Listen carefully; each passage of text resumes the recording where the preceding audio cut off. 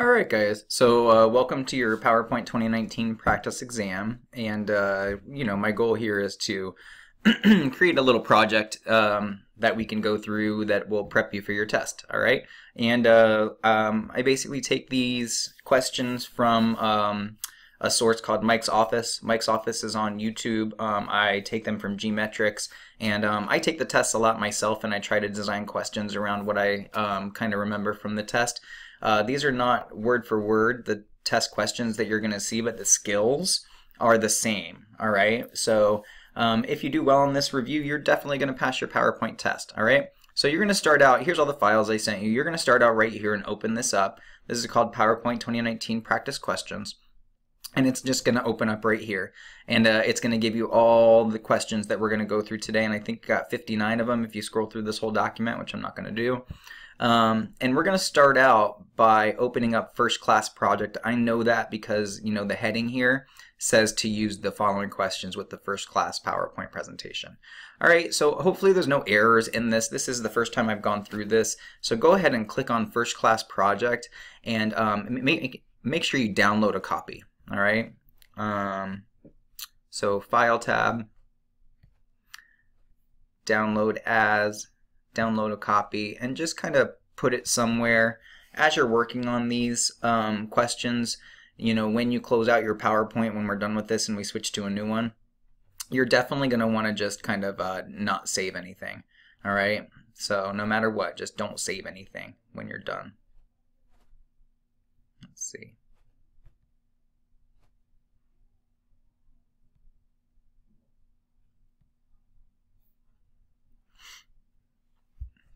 Alright. And also, let's take this little opportunity so that I can talk about the new version of Office. If you have not downloaded it yet, you need to. There's a handful of skills here that you're just not going to be able to do if you don't have the most current version of Office. All right, and your test does use the 2019 version of Office.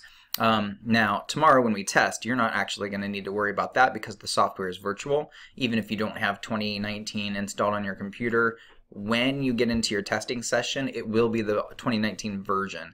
It doesn't look any different, really. This is 2019 that I'm working in right now, all right? And I'll show you, as we go through this, you're going to see there's about a handful of new things in the 2019 version. Other than that, it's pretty much the same test that you took from 2016. All right, so let's go through this. We're going to start with number one. Number one says, create a slide layout called Trevor's Layout. I know in the question here there's no spaces, but there's supposed to be a space there. Trevor's Layout with a picture placeholder on the left and a text placeholder on the right. So we're going to go to the View tab and we're going to open up what's called Slide Masters. All right, how Slide Masters works is basically on your navigation pane on the left, you no longer have the 3 slides that we were working with on our presentation. You have what's called slide layouts. All right, so whatever you do to these layouts will affect every slide in that presentation that has that layout. So if I were to click right here and add a picture, it's going to add a picture to every slide in my presentation that's called a title slide. This large slide at the very top is called your slide master. Whatever you do here affects every slide in your presentation, whether it's a title slide or a title and content slide or whatever type of slide. This one wants us to actually create a new layout. So we're going to go up here and say Insert Layout. We're going to right click on that layout and we're going to say Rename Layout, and we're going to call it Trevor's Layout. And again, this is not capitalized in the question, so don't capitalize it. If it is on your test, capitalize it. Whatever it says in the question, that's how you want it to look when you type it. So we're going to rename this. We're going to go to Insert Placeholder, and we're going to insert a picture placeholder on the left. So click and drag a picture placeholder anywhere here on the left. The size and position do not matter. Go back to the Slide Masters tab, and then we're going to say Insert Placeholder, and we're going to say a text placeholder on the right hand side. Just like that. We've already renamed the layout, so all we really have to do now is come over here to the Slide Master tab and say Close Master Views. All right. What that did for me was it has now created a layout here called Trevor's Layout. All right. That was not there before. All right. So I can just kind of use that layout and apply it to any slide that I want to. All right.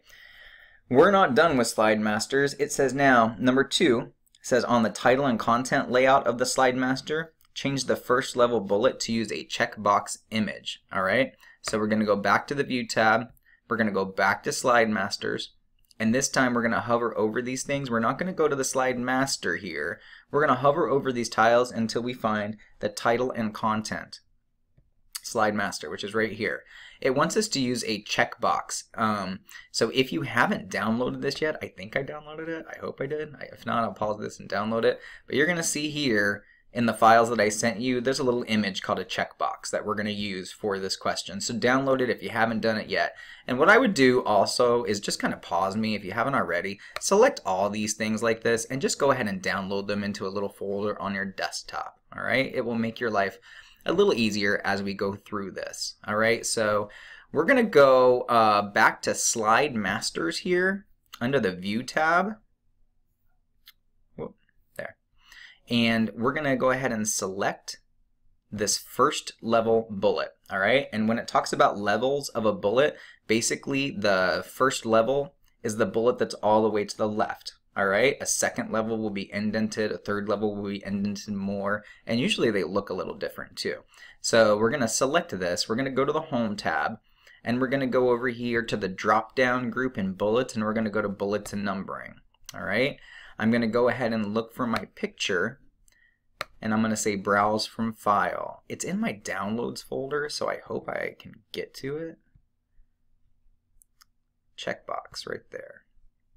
And we're going to say insert. All right, and now you can see here that I have a checkbox for the first level bullet. All right, that's all we have to do there. So again, with Slide Masters, the number one thing you got to do is make sure that you close them out when you're done. All right, done. Number 3, this is one of those questions that carries over to just about every Microsoft product.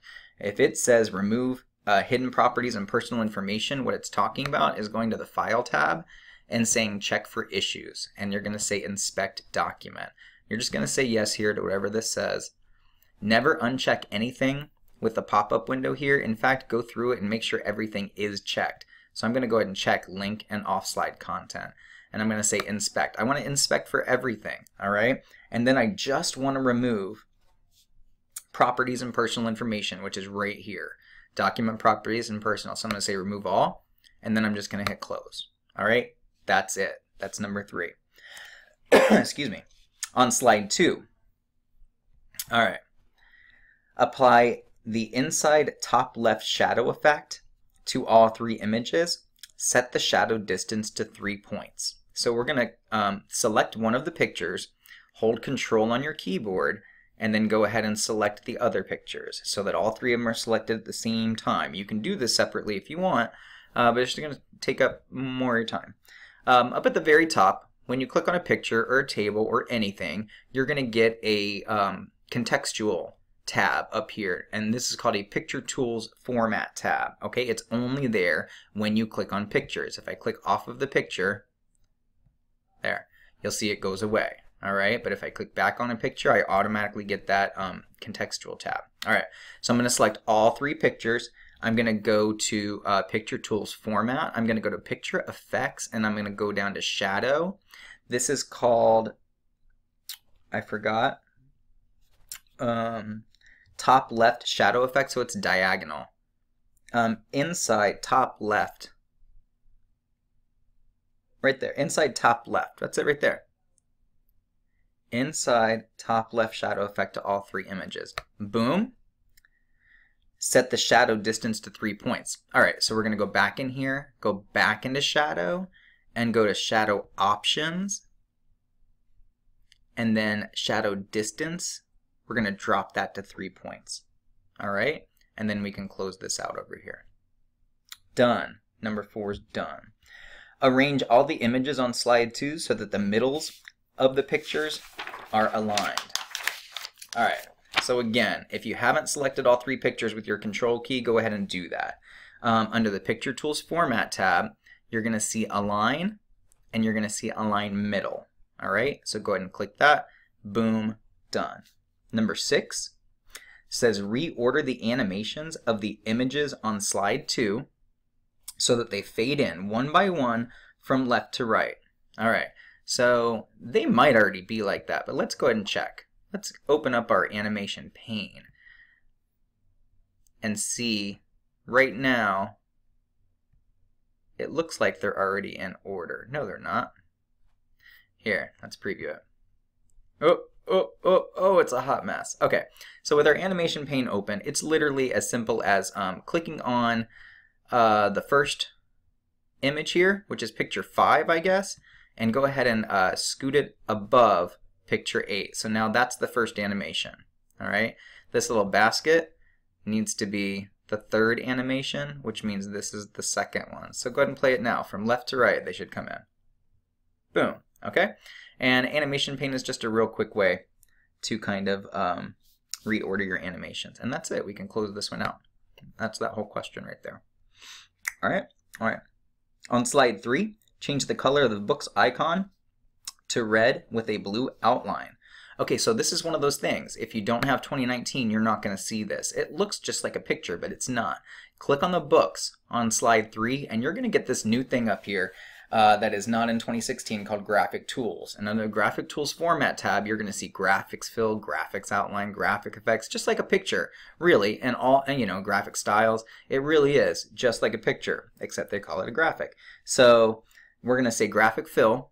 We're going to say red down here. And then we're going to go to Graphics Outline, and we're going to say blue. Not light blue, just blue. All right? Done. Animate the books so that they fly in from the left. All right? So we're going to go to the Animations tab. We're going to say Fly In, and under Effect Options, we're going to say From Left. All right? Save the presentation to the Documents folder as a PDF named Basket Weaving. All right, so File, Save As. We're going to say Browse. It says go to the Documents folder. Sure. I'm just going to put it in my H drive. Yeah, I'm just going to put it in my H drive. PDF file named Basket Weaving. So we're going to say PDF. We're going to say Basket Weaving. Is it 2 words? It looks like 1 word. Yeah, and it's capitalized in one and not in the other, so pick one. I'm going to capitalize it. I'm going to use the one just like it is in the question. Basket Weaving, all 1 word, PDF. When you save this thing, give it a minute, and it's going to pop open a PDF and just close it out. Boom. Not yet. Come on. Still going. Wow, so how are things?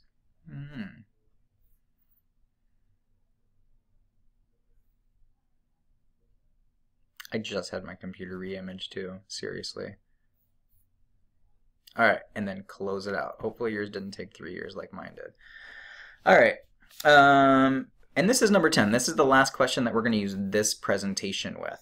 All right, configure the presentation to only print Course Introduction section. All right. So notice here that we have a section called Course Introduction. Click it, and it's going to automatically select the 2 slides below it.